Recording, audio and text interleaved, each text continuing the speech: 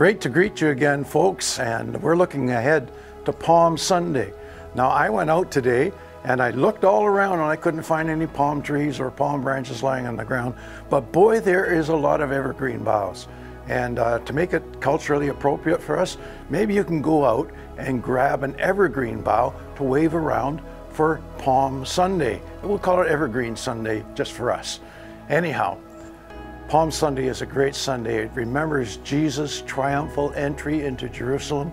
But you know, within a few days, he was being called before a court and he was accused of a capital offense.